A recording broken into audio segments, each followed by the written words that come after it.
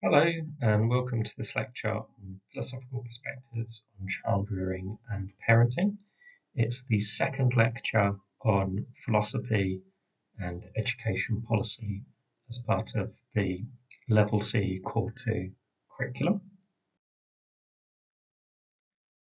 The lecture was prepared by Naomi Hodgson when she was here, and I'm presenting it in her place. So parenting policy consists of texts, of discourse and instruments. Um, Texts can include books on the topic of parenting policy. Discourse can include the kinds of things that parents themselves think and say, and other people than parents think and say of parents and of the job of having children and raising them. And instruments can include various levers that different organisations, including the government, can use to have effects. Say laws are instruments for bringing about effects. So parenting has become a focus for policymakers, and research has shown the developmental importance of the first 3 years of life. Social problems and poor outcomes for children in their lives, later lives, are seen to be due to poor parenting, due to a lack of parents' knowledge of parenting and child rearing, and lack of skills in order to be able to do these jobs well. And so some people think, look, these are just knowledge and skill deficits, but these are learnable things. And so what this means is it's a learning problem, and education can help solve it.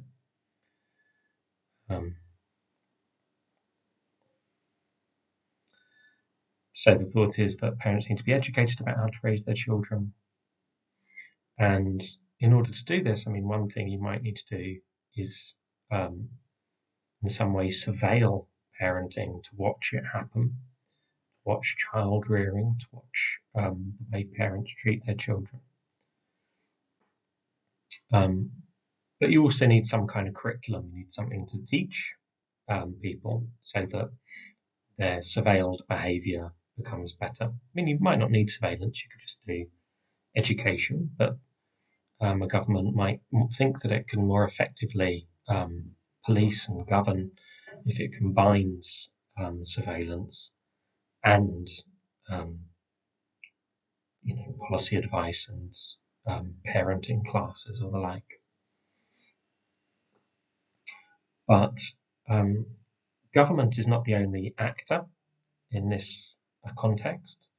There are all sorts of authors of books and advice and guidance, and there are think tanks and researchers that have ideas about how parenting can go awry or how it can be done better, what good parenting looks like, what it involves, what parents need to know in order to parent well. So there's this whole network of, this whole array of actors that are of interest to researchers like Naomi Hodgson in thinking about the parenting landscape and what shapes the ways parents act. So there's research from universities, there's policies created by government, there's discourses from sciences like psychology and neuropsychology, and from things that are more like social sciences, education and early childhood studies. There's discourses about parenting styles, and some of these are informed by different disciplines, like the attachment that children form, whether they've got secure or insecure attachment, and how this is produced by different forms of parenting. There are all sorts of sources that talk about this, the website, blogs, books, TV shows. There are even apps you can use to structure your parenting, and failures of parenting and will be the subject of the news and other kinds of media.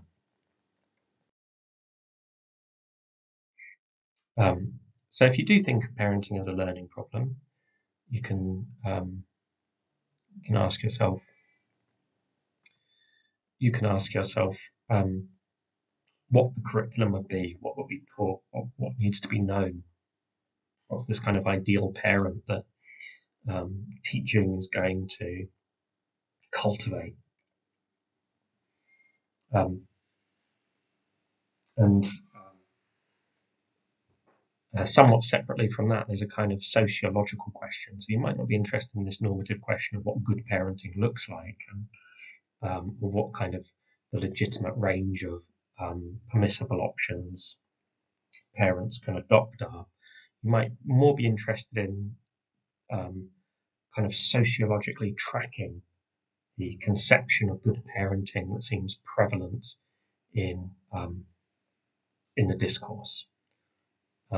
And researchers like Naomi often draw on Michel Foucault, French, a French philosopher, writing in the 70s. And he was interested in ways in which different forms of knowledge, different forms of thinking would become truth. For me, I think that if something is knowledge, if one knows a thing, then the thing that one knows is true. So knowledge implies truth, just anyway. And the question is always, well, do we really know anything? Is this thing we think we know really knowledge? Is it really true? But you can think of forms of knowledge in a different way. You can think that there are different things that are asserted and taken to be true, and you can think of those things kind of being widely accepted and becoming the basis of action for the community, irrespective of whether or not it is truth, or even if you're very skeptical about truth altogether and think, really there's just perspectives and no objective truth. You can still perhaps think that there are these discourses out there and they shape the way people think and act. And then for Naomi, there's this question of what bodies of knowledge, what are the sorts of things that people are saying that the current discourse of parenting draws on. And there's an additional question of whether or not they draw on them appropriately or they misappropriate them. Naomi wants to suggest that there's a shift in the culture that's taken place over recent decades, from a normative conception of how to raise children and assumptions about whose job it is to raise children and how they are to raise children, towards a different kind of conception of parenting, where parenting is used as a verb and there's a set of skills and competencies that are developed, and these are informed by kinds of expertise that are derived from psychology and neuroscience and accounts of child development. And there's this idea that parenting isn't just a new word for an old practice, but it's a new practice altogether. That it's a kind of idealized way of behaving towards children that is informed appropriately by sciences and answers all the interesting questions about how to raise them.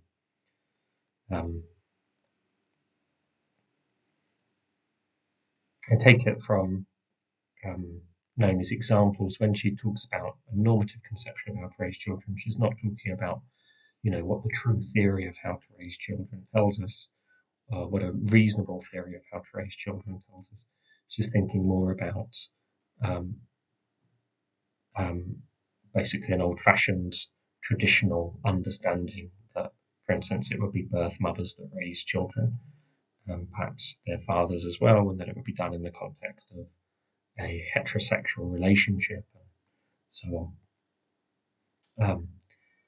So for other people, another interesting question is not sort of tracking shifts in social expectations, but thinking about what a reasonable conception of child rearing is, and how to distribute the rights and responsibilities of parenting. For instance, whether there should be such a role as a parent, and what kinds of duties and responsibilities and freedoms parents ought to have.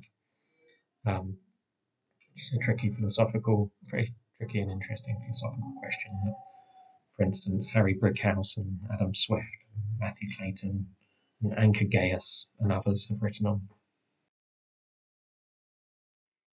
To stick with Naomi's tracking of current discourses about educating parents, she draws attention to how there's a sense in which parents should seek advice from experts and should come to be experts themselves, and that parenting is a topic of expertise rather than common knowledge. Perhaps if we all became experts, then this expertise would no longer be expertise, but just would be common knowledge. But the thought is that there is some special knowledge out there which has not become common knowledge yet, perhaps.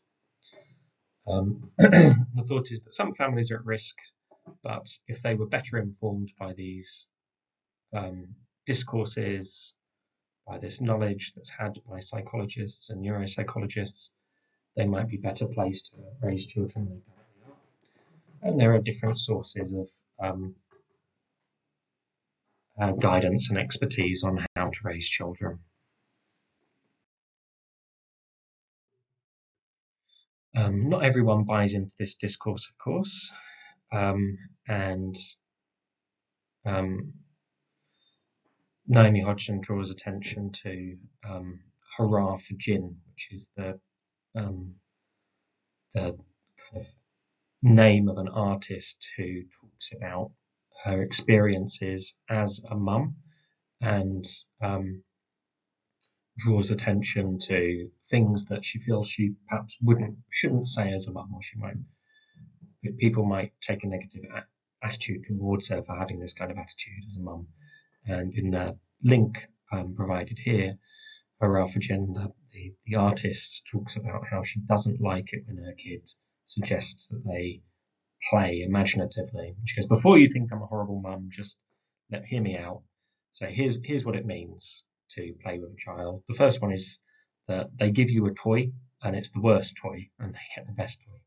Which doesn't hold too much stock by that.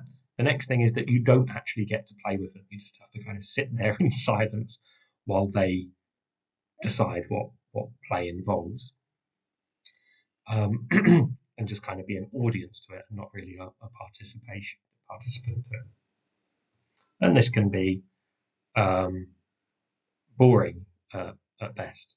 And then she says that it actually gives you insights into how messed up these children are, and what kind of children are, what kinds of bad insights they might have, and conceptions they might have. And it can be quite funny, her blogs and her artistic work, talking about her experiences as a parent. They speak to some people's experiences of parenting, but parenting is a kind of debatable topic. So you can, I don't think any two people have exactly the same ideas of what the rights, responsibilities, and prerogatives of parents are, or what the correct or best or desirable attitudes of parents are towards their children.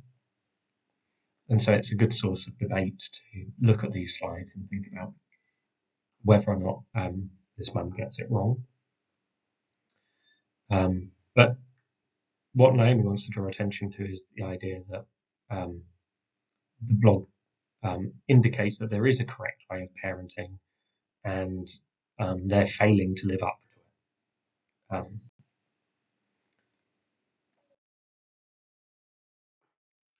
So today's conceptions of parenting are informed by psychology and neuropsychology, at least in the West, and there are books that psychologists and others develop to try and bring this knowledge to bear, right? So that maybe you can raise your children in a better way if only you understand the science of brain development and other kinds of development better. Maybe understanding neuroplasticity and pruning will be particularly helpful in some way. For instance, in decisions about what kind of food your children should eat, or um, how concerned you should be that they're not um, uh, treating you with respect or something like this.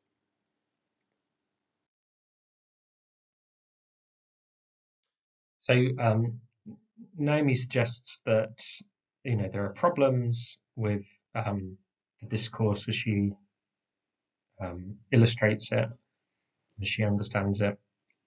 She says that sociologists at the Centre of Parenting and Culture Studies at the University of Kent have developed some lines of critique. The first is that it's not true. Parental determinism isn't true. Like there's this kind of idea that how you raise your children directly leads to how your children are when they grow up, and that any character faults in your children is directly attributable to the way they were raised. The thought is this could be called parental determinism, and it's just not true. They suggest that there's a normalization of the idea that parents are in need of education. I mean, they deliberately try to normalize that idea and they promote it. So it seems question begging to say that it's bad. You need to give an argument to say why it's bad. But it's a clear difference between the positions. Some people say education is useful. Others say no, it's wrong. It's not useful. But yeah, we need some kind of trade of arguments rather than assertions that underpin those claims. They suggest there's something wrong with neuroparenting, that you can really fully understand what it means to raise children by thinking of them as a kind of brain that needs to be shaped appropriately. It sort of misconstrues what children are. Sure, they have brains, but they are not brains. And it might be difficult to relate to children as children if you have in the front of your mind the way in which their brain interacts with other phenomena in structuring how they behave.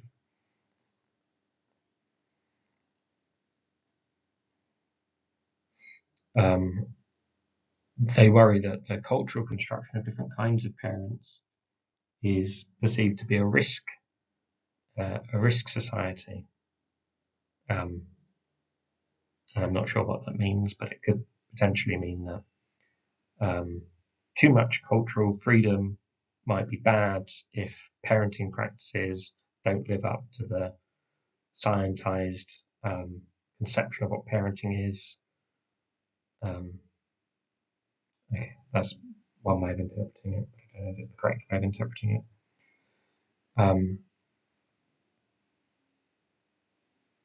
And they apparently also object to politicizing parenting and thinking of parenting as a social tool.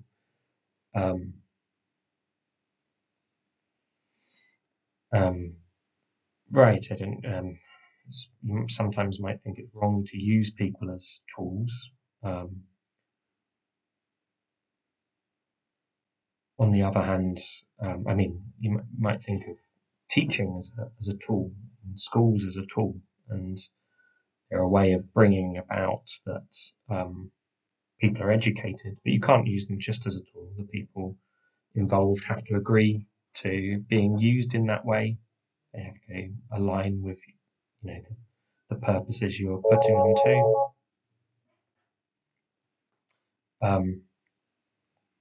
And so this is something that we need to be mindful of.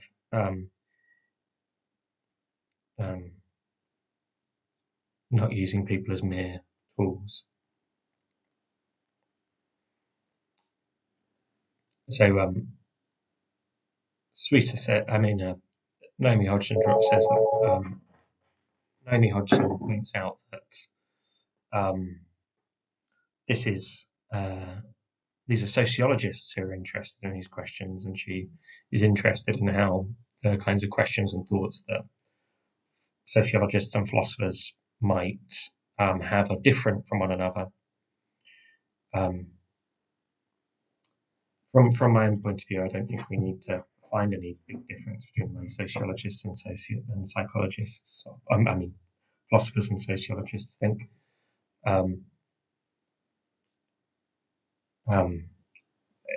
It seems to be if in order to make complaints about the way parents are being treated, you have some kind of idea about the ways in which they should be treated, or some kind of idea about what the role of a parent is, and what kinds of supports and protections and freedoms and rights they have. But defining this is what I would understand to be a philosophical topic. But if people want to say it is also a sociological topic, or it is just a sociological topic, it seems to be a mere difference in the way people use words. It's an interesting set of questions, and we would do well to answer them. So, elaborating on this theme of thinking about how philosophers might do something distinct from sociologists, Naomi draws attention to the idea of parenting and wants to distinguish it from raising children, and wants to find some kind of philosopher who's written about these matters. And she says that in the continental philosophical tradition, family is seen as a key pedagogical institution, along with the church historically, the state, and the school. Schleimacher saw the changing of generations as the central issue of education. For him, the educational relationship is first and foremost an intergenerational relationship. And this raises the important questions. What does the older generation intend to do with the younger generation? How is the older generation to introduce the new generation to today's world and to prepare it for the world to come? One interesting thought about this is that it's no longer actually just about parents and the family. It's about a whole community. It's about a generation and another generation. And it seems to socialize questions about child rearing across an entire generation. So they have to together make decisions about how to raise the next generation. If you think that parents have some kind of special right to shape the lives of their children, then you won't think this is right, that the older generation gets to decide what to do with the younger generation. You think that parents get to decide what to do with their children. But again, both. But it's which conception is right is not given to us by nature. We need to consider it and debate arguments for and against. Where the locus of authority should lie, the locus of responsibility should lie in shaping and directing the lives of children.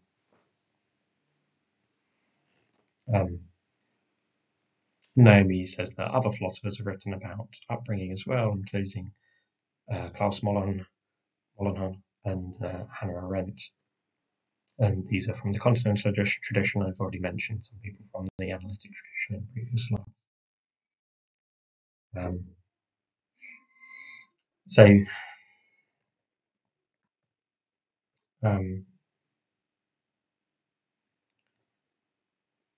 You can think of parenting as having been scientized in a certain way. And what that might mean is that your understanding of raising children has been shaped and informed, or perhaps in inappropriate ways, by your understanding of a science, or by your understanding of professional jobs. So that you might get an encroachment of a way of looking at things that perverts what the the values of the thing really are. So maybe the family is not best understood as a kind of a job, where a job is the kind of thing you get paid to do, and you've got a well specified job description. And maybe psychology might give you ways of understanding people and ways of understanding how people learn and develop and grow, but things are missing from it. So, for instance, like the whole value of being a parent, why it might enrich your life, or what a good life looks like, might not be the kinds of things that psychology can just tell you. Um, um, so I don't know. So it might be a rich and interesting question what psychology can do to shape parenting in good ways, and whether that's very much at all. Um, I think Naomi's idea is that it has encroached on parenting and perverted it. Um, Although to get a good sense of that, it would be good to have some examples of what a better way of approaching parenting is, such that it lacks this kind of psychologization. So one point about the discourse of parenting is that it can be kind of smeared over many different actors and many different texts and publishers and points of information dissemination. You can find this this discourse in a meme, in a series of memes, in a Facebook page that publishes memes. You can find it in magazines. You can find it in tweets of people who are particularly interested in this, or tweets of just people who occasionally talk about this. And there'll just be a kind of pattern of the sorts of things that people upvote. And across this, you might read a kind of an aggregated conception of parenting that ends up shaping how we think about it.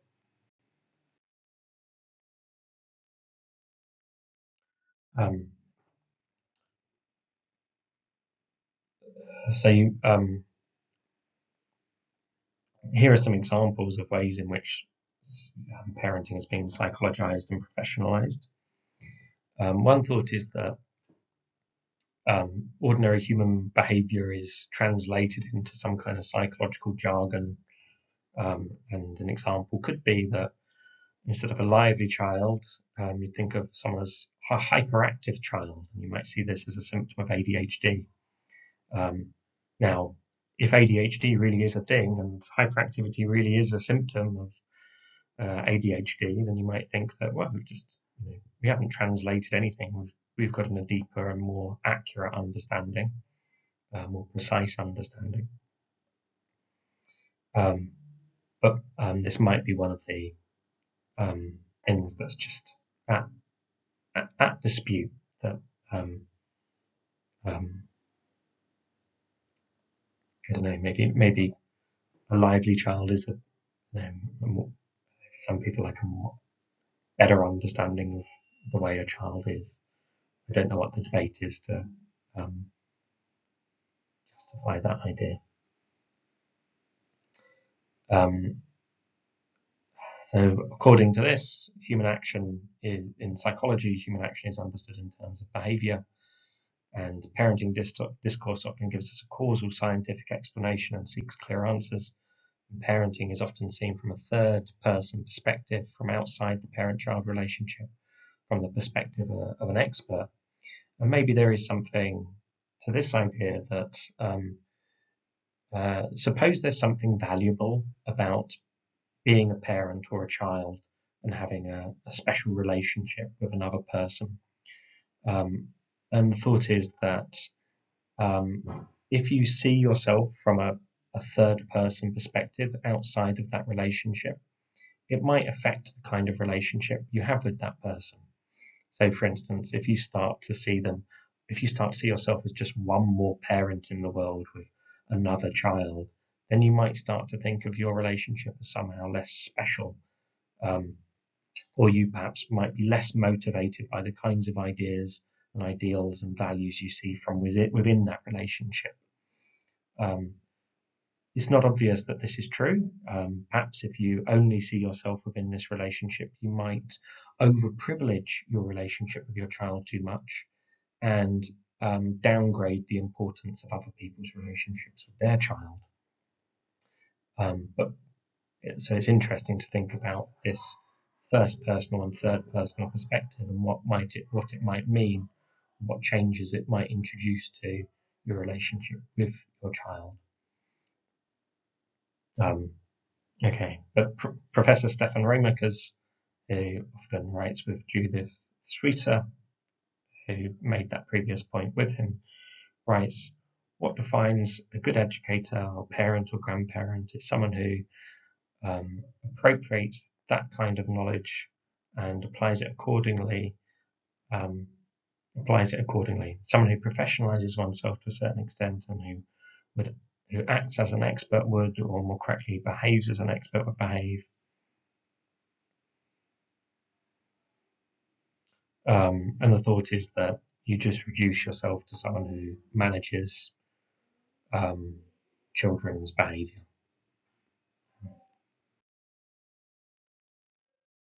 So if you think this is the case, if you think that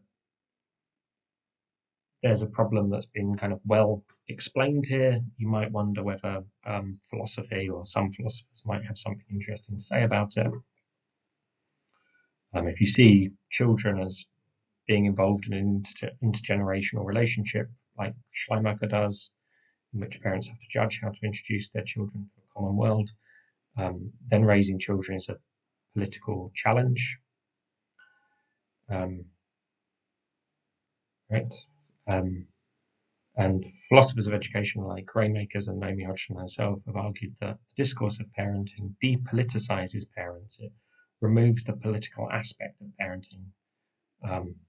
Parents are generally adults with values, ideals, and political agency, and it gives authority instead to experts and scientists to decide the best way to raise children. So here at the heart of their critique is an idea, is a kind of conjecture about where authority lies. It appropriately lies with parents, and in addition to that, there's a kind of appropriate degree of flexibility and freedom to decide what to do with children on their behalf. And it would be wrong to take this authority away. Now, it might be the case that, you could think that this is all true and that parents really do have this authority, but you could also combine it with the idea that parents can use that authority better or worse. And so although it's up to them to decide how to parent, that doesn't mean there aren't better or worse standards of parenting. And indeed, if they're going to pick one standard of parenting, maybe they should do it on the basis of reasons rather than flipping a coin, for instance. And perhaps it's the case that some experts or scientists or perhaps some other parents could advise them on what better kinds of parenting would look like. But here, it's not just scientists, scientists that have the right views about how parenting ought to be. The more plausible view is that it's a set of ethical and moral considerations that scientists have no special access to. And so it's a less scientific debate than it might otherwise be. But that doesn't mean that psychology and science has nothing to add to the debate, no ways to inform parents to appropriately use their appropriate authority.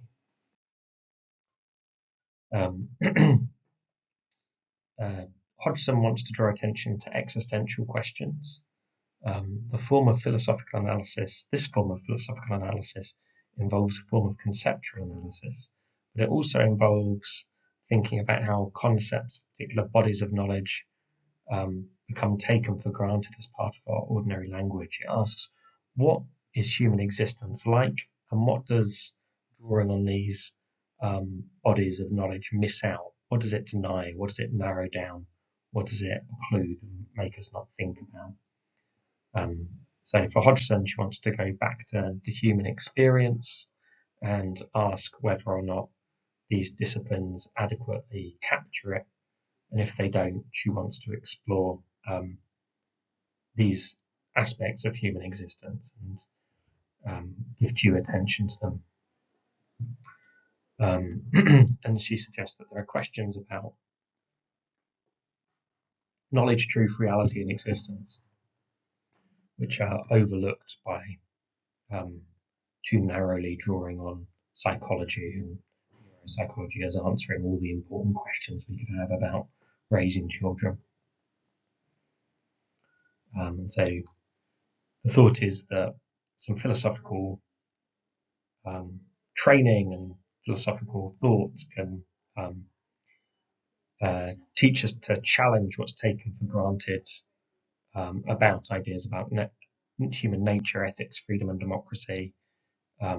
We can challenge these ideas. We can challenge assumptions about them when we think about them and think about how they correctly apply to our lives. So, to summarize, current policy draws predominantly on psychology and neuropsychology when offering guidelines on how to raise children. Parents are seen as being in need of education, are expected to seek advice from experts on how to raise their children, and this advice can be found in all sorts of places, including books, TV shows, and so on. But she thinks that while neuroscience might give us true theories about how brains develop, these findings don't add up to an account of how to raise children. Causal claims might be made. If you do this, it achieves this result, but there are more questions about what results we should be trying to achieve and whether we should be always thinking only about results. We should be relating to our children differently than that, rather than just as technicians for bringing about desirable aims. And